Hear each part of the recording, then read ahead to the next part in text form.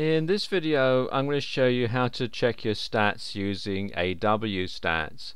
And you'll find AWStats in the logs section of cPanel. So just go ahead and click. It'll take you to a page like this. And if I scroll down a bit, you can see there's a lot of interesting information you can find out about your website. For example, you've got the monthly history here.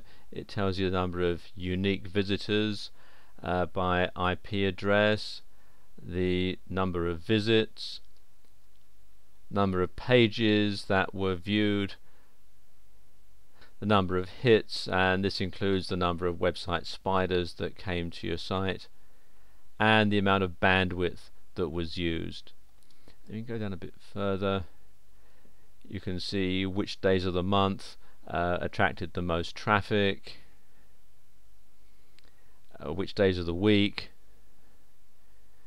which hours of the day. This can be very interesting.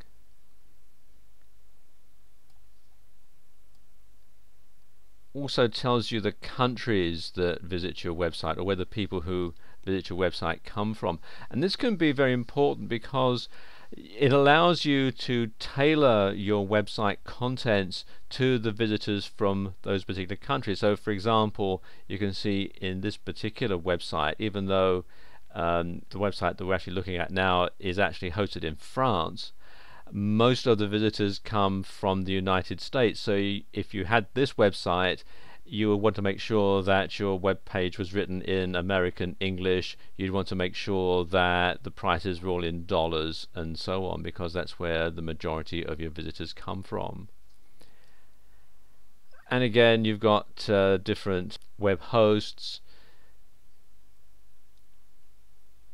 the users, tells you which spiders have been coming around. So you've got Googlebot and Yahoo Slurp, how long people stay on the website for, the file types that are looked at, and so on. A whole lot of really interesting stats here, the operating systems, web browsers, screen sizes, and you can use all this information to tailor your website to meet the expectations of your visitors.